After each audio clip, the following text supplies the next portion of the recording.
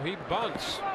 Trying it off the hill, barehanded pickup and a high throw over the head of Espinosa.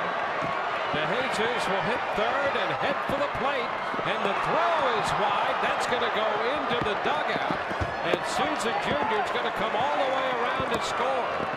So on that bunt, De Jesus scores, and Souza Jr. comes all the way around, and the Rays add 2 more to make it 5-0. Turns out to be a brilliant play by Steven Souza Jr. laying the bunt down. It's been raining heavily into that infield. You get a wet baseball and a pitcher hurrying to make a throw at first base, and he's going to airmail it, and it